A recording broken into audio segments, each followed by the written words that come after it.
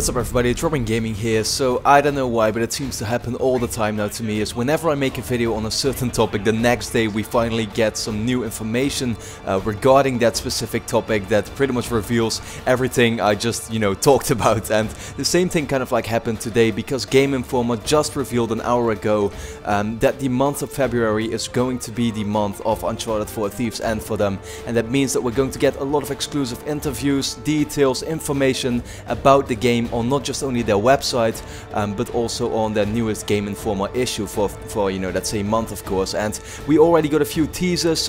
Specifically, a video also came out where Naughty Dog themselves talked for a little bit about, specific things, regarding the game, and we already learned a few details that I just had to mention and make a quick video about. Not going to make it too long because I've pretty much talked about literally everything there is to talk about already. But no, just to mention exactly what got confirmed, and one thing in specific that I thought was a little sad, but at the same time I kind of saw it coming. So let's start off with a little text that describes pretty much what this game is going to be about and what Game Informer means to be sharing with us, in that month of February. So it says, Uncharted for a Thief's End takes place 3 years after the events of Uncharted 3: Drake's Deception, and Drake's life has changed significantly. Our cover story reveals what Nathan Drake has been up to, what conflicts he's facing, and why he got back into the treasure hunting life. We also saw an extended version of the PlayStation Experience demo, showcasing more gameplay and an extra scene between Drake and Sam that teases more of what's at stake. Find out Naughty Dog's approach to a new-gen Uncharted game and how it's pushing the boundaries of the hardware to create the most trying adventure yet. Nathan Drake has secrets, and this entry promises to expose them. So that's kind of already telling us a few things, most notably that the game takes place 3 years after Uncharted 3, so that's something that we didn't know of yet, and we were kind of like speculating about how long is that time gap going to be. Well, now we know 3 years it is, and also that Drake's brother's name has now finally been confirmed. Talked about it yesterday, in that video. He's called Sam, so now you know it. Once again, I thought Stan kind of like suited the character better, the way he looks, but it's just their choice, of course, and whatever, I'm fine with that.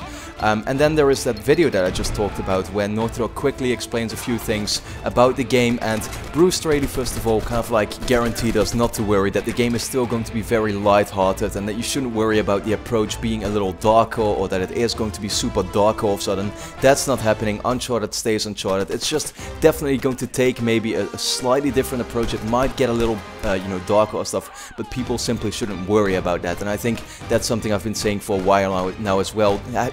Have faith in them. They can do an amazing job here. They know what they're doing for sure. But the final thing I wanted to talk about is something that I thought was a pretty important thing, and something that we've also been speculating about for quite a while now.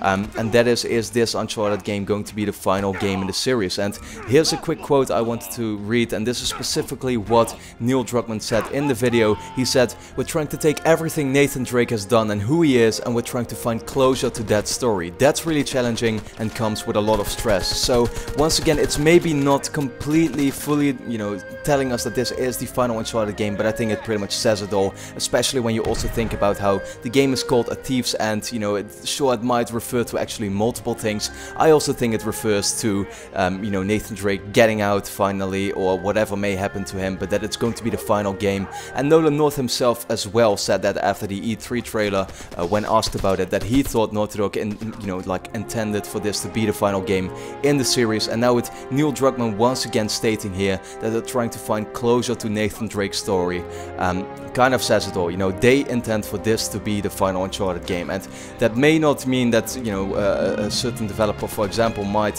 still not be able to take it over, but yeah, once again, for Naughty Dog, this is the final Uncharted game. I'm sure of that. This is what they want to be the final game in the series, and that's a little sad. At the same time, I can understand it, and if they go out with a bang, if they go out with what is going to be the best Uncharted game in the series, then I will be completely fine with that decision.